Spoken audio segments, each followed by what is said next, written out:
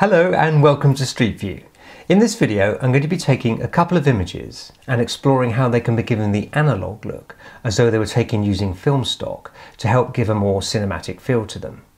I'm going to be manipulating the images in Dehancer Photo, which is a film emulation plugin available for Adobe Photoshop, Lightroom, Capture One and Affinity Photo on both the Apple and Windows platforms. Let's take a look.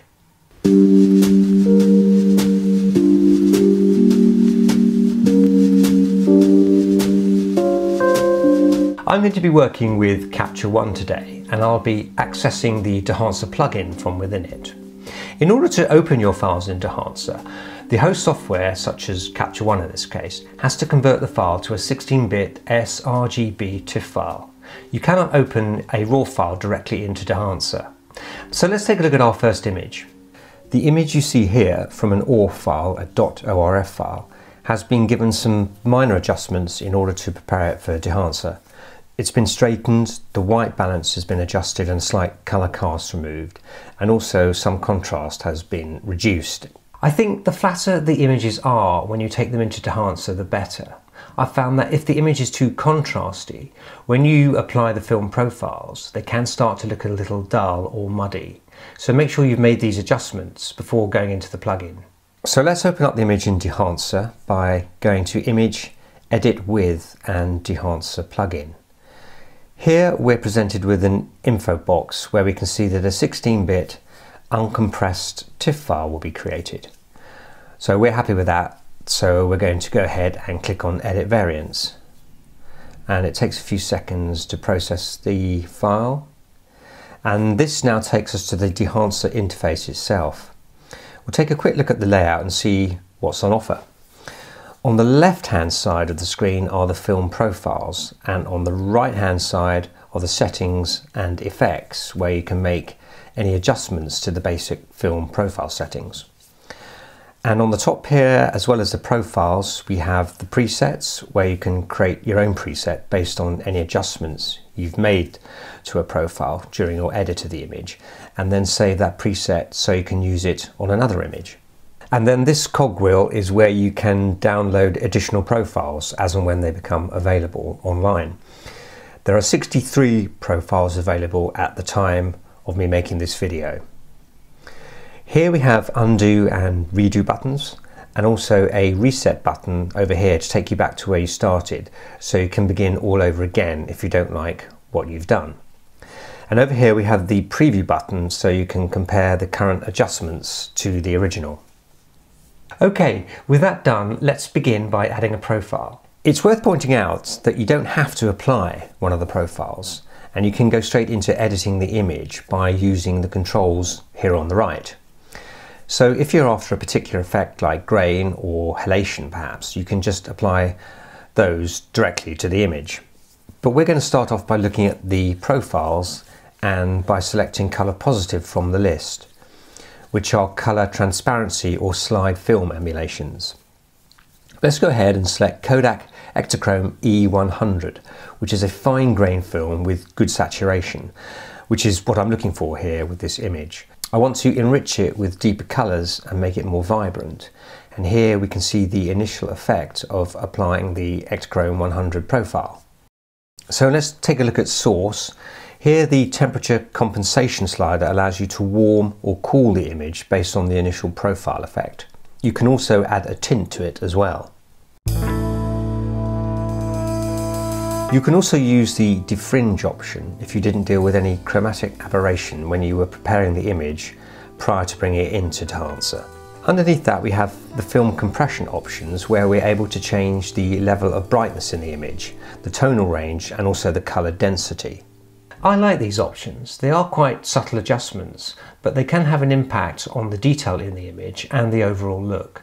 Using the controls under Expand, you can change the black point and push it into the negative and more towards the midtones. And with the white point, you can brighten it up a little. And while making any of these adjustments, you can toggle the preview on and off to see the overall effect you are getting. If you're using a negative film emulation profile, the print settings will give you a simulation of what the negative would look like if it was printed onto photographic paper. The settings give you a bit more control over exposure, contrast, density and saturation. Print also emulates what a motion film would look like when a print is made onto another film stock from the negative it was shot with. This area represents the colour head of the darkroom enlarger, and this emulates the way you can change the colour or tint of the light by adding certain colours. And here we have sliders for yellow, blue, magenta green and cyan red. We also have sliders for shadows, midtones and highlights, enabling us to make further adjustments in these areas. Underneath that there is the preserve exposure setting that allows us to keep the brightness in the image and won't affect the exposure level at all. Moving on to film grain, this is an effect which is special to a plugin like Dehancer. Most image editing software doesn't come with a film grain tool, and although you could simulate the effect, it wouldn't be as easy as what we can do here in Dehancer. If we enlarge the image here so we can see how clear the image is at present, and then when we turn on film grain we can see how the texture of the image immediately changes. Now what I like about the options we have is the amount of control there is over all aspects of the image. We can control not only the size and the amount of the grain, but also how it affects the shadows, midtones and the highlights. So if you wanted less grain in the highlights, for example, we could do that independently of how it is affecting the mids or shadows. Also, the colour slider allows you to control the actual amount of colour you are getting in the grain, as colour film has colour grain. It's not monochromatic. Moving on to halation. This is where the light spreads beyond its proper boundaries to form a sort of fog at the edges of the brighter parts of the image. Now, this is most noticeable with neon lights at night, but you can see the effect in daylight images where there is a lot of contrast, as in our image here. I actually quite like it, and it does help to give a sort of cinematic glow in the sunlit areas. Bloom is a similar effect to halation, but it has more of a feathering effect from within the light area itself and tends to give it more volume while also softening it. It almost adds a sort of mist to it and creates some nice atmospherics. Okay, I'm going to make a few changes to the image in order to finish it off. Under film compression, I'm going to increase the tonal range a little, take it up to around about here, and I'm also going to increase the colour density to a similar amount. Under expand, I'm going to slightly increase the black point to create a little more contrast and adjust the white point to add some extra brightness.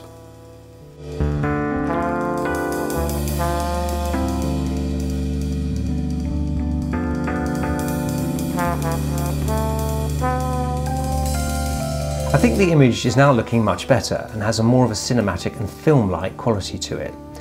I like the way the colour contrast has been improved, and there is much richer density to it as well.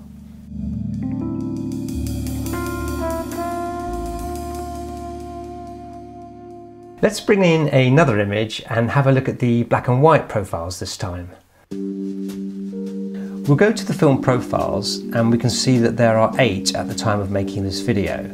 I like that there is Ilford HP5 Plus 400, Ilford XP2 Super 400, and it's also nice to see Kodak Plus X Pan 125. For this image we're going to use Ilford XP2. Here's a quick comparison with the original. Now we're going to use film compression, and I'm going to increase the impact to 100 to gain the full effect. I'm going to reduce the white point down to 50, and we're starting to see some richer blacks. And I'm going to boost the tonal range, and we can see how much more detail we're now getting, for example with the brickwork. Moving down to expand, I'll move the black point up to give more contrast and boost the highlights too.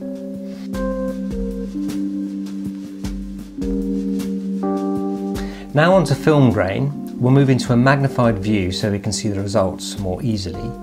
I'll turn it on and we can see the immediate difference, but I'm going to use only a subtle amount by reducing it in the highlights and the amount too.